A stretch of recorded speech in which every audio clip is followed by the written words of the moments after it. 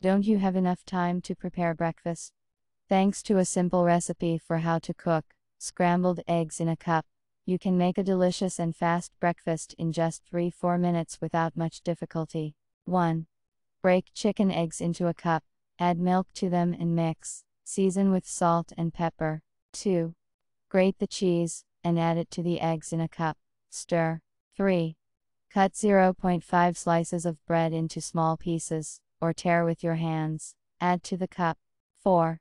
Tear a slice of ham with your hands, and add it to the eggs and bread. Mix. 5. Put the cup in the microwave for 2.53 minutes. 6. Take out a cup of scrambled eggs and serve immediately.